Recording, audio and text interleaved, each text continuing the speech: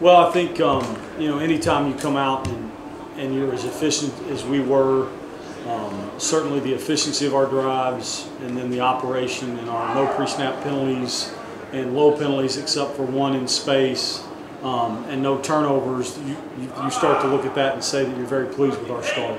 Certainly not a finished product, and we have a long way to go, and our guys know that, but to come out of that first game and play in that way, you certainly have to be pleased for our players. How would you assess the job Rocco and Pat did in their first start? Same. I think they all five offensive linemen met the mark. I think Rocco did a great job, and Pat as well. And those guys playing in their first big game and meaningful reps in that long of a game, they certainly answered the bell, and that's going to be something we'll have to challenge all of them to each and every week. You said there's room for improvement. What did you see those type of spaces that you can improve in without giving away too much? Yeah, sure. I mean, more than anything, I think like the details of our work and just continuing to tighten up what we're doing in perimeter blocking, right? Up front and finishing blocks, our footwork, like it's all tiny things that add up to big moments. Now, a lot of those moments happen because of those things too. The beauty is I thought we played as an offense. I thought we played really hard.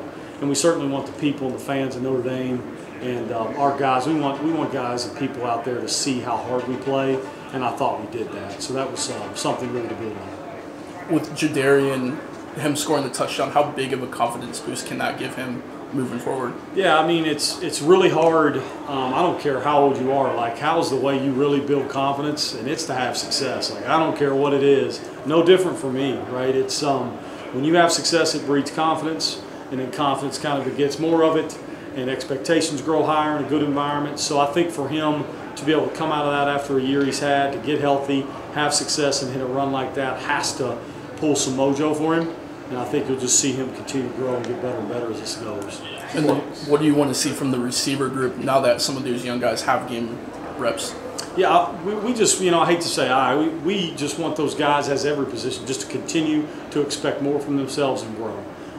It was not a heavy conflict game, if you will, to line of scrimmage, so there's going to be weeks that we're going to get heavy conflict to line of scrimmage, and those are the ones where we're going to have our guys prepared, because those days are coming.